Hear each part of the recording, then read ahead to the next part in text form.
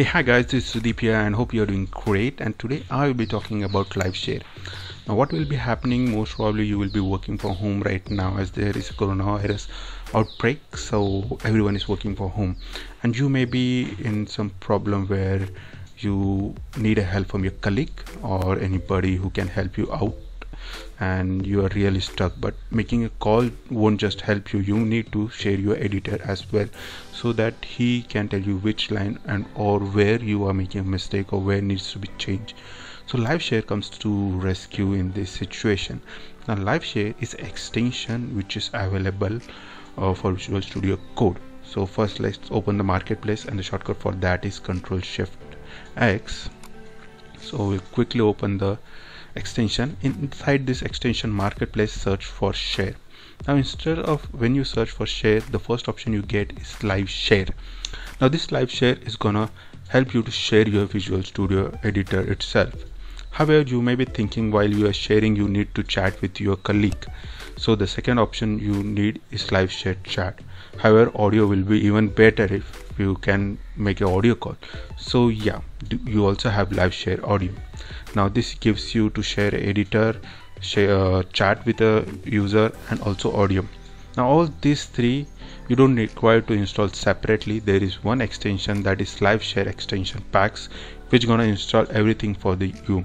So you have live share chat and live share audio, all three installed right at one place. So once you install it, you can just go through the documentation if you require, else I'm gonna tell it to you anyways.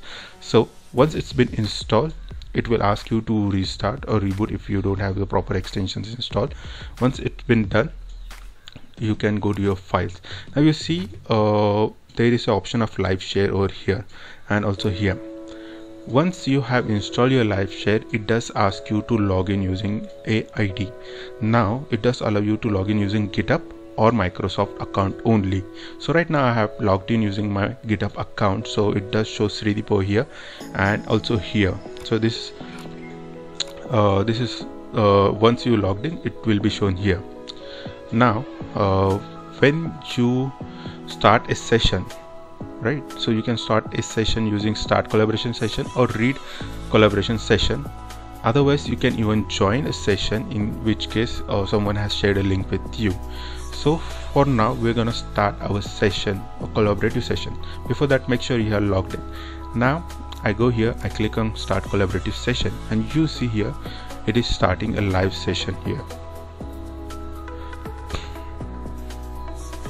So wait for some time, it's gonna start. Yeah, now it's been started and you do see invitation link over here has been copied to your clipboard. Okay, so I'm going to copy it again and close it. Now you can share this link with any of your colleagues who want you to be working with you. So now if you see the icon has been changed to busy because you are right now live. I directly go and so this was my old session, sorry for that.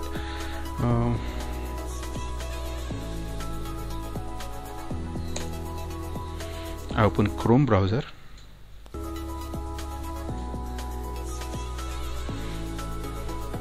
and here I enter the URL.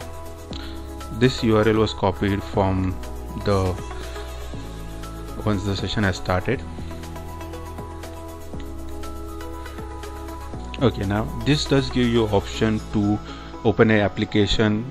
However, I don't want to start it in the application, I want to start in the browser. So if you don't have application, no problem, you can preview it from your browser itself. That's cool, right? So you don't require to even have Visual Studio Code on your machine right now, just preview it from your browser itself.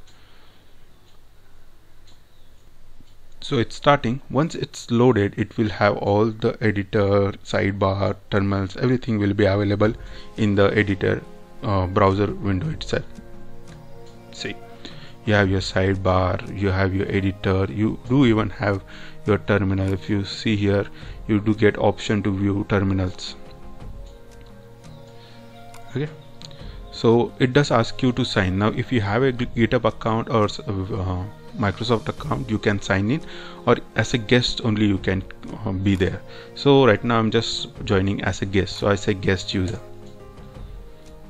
Okay, So it's signing in as a guest user.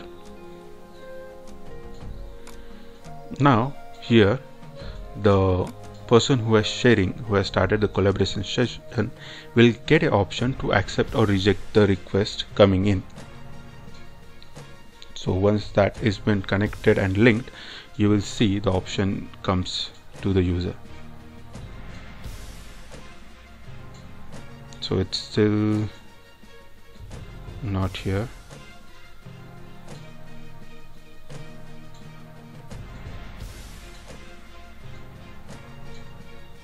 Yeah, it's waiting for approval now. When it says this, you get an option requested to join the collaborative session. You can accept it, or you can always accept anonymous. It depends on you who you want to share. So I just accept it, and now you see the magic. All the files which have been shown here are now available over here. You see? Yeah, the file which right now I am working, so it's app.js, right? This is app.js, and user will see the same file, app.js. If I go down, so yeah, it's moving down. Now it is showing this cursor says this is the user who is joined, that is Srideep, who is working right now. So my cursor is over here, then it will go here for the user, right? I hope till here it's good and everyone understand. Now it is showing who has participated. There is only one guest user who has participated right now, so it is showing guest user. So this is showing the participant over here. So this is the green color icon, shows that's me, and the cursor is been shown here. Now suppose the user is somewhere at the top, okay? However, I want user, means the guest user has taken it to the top, and as owner of this collaborative session, I want everyone to focus on my cursor only. So there is an option called as focus participants. So request other participant to follow you. So when I click here, the other users will be directly taken a focus over here. Similarly, if my guest user is hovering somewhere else, or he has clicked somewhere else, he can do the same. He can ask other to follow him. So when he does that, it will be shown over here, that guest, where the guest users has user focused your attention. So right, so similar in both way it works. Now next thing, I want to chat. So the option is the chat window. Now I quickly open the chat window. I have closed it last time, so I'll just open the chat window.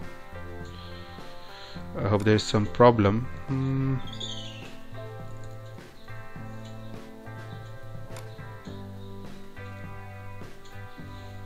Yeah, now the chat window is open, so it is gonna show what are the chats done between the users and the guest users, right? So all the chats will be shown over here. And similarly, if you want to make a call, you have an option over here to start or join a audio call. So this will be like two-way pair programming for you from work when you are working from home, right? I hope this too helps you. And now the last thing that I want to say here is the editor right now is in yellow color, right? So I will show by default the editor is not always yellow color. So whenever I start an editor, and if I'm not sharing through that editor, the editor must be by default black color. So it will be based on your theme, okay? So if I'm not sharing, it will be black. In the case if I'm sharing, I want to know the difference between the editor which has been shared and the editor which has not been shared, then I have to change the color. So the option is, you can open your command palette by using F1. So I'll just open my command palette and you type peacock. Now when you type peacock, you will see change live share guest and change live share host. Now when you click over here, you do get an option to change the colors. Now it's Angular red, Azure blue, JavaScript yellow, and all this color, whichever you want you can keep.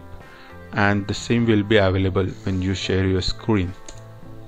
So I keep it as blue, right? So this will be happening only when you are sharing. So your sharing color can be separate and your viewing color can be separate. So suppose you want to keep a favorite color for your editor, so you can just go here and you can change your favorite color. That will be something different. So while sharing it will be different, and when you are want your favorite color to be there, then it will be different. Now that's it for live share. Now let's end the session at the end. So there is an option to stop collaboration session and your session will be ended.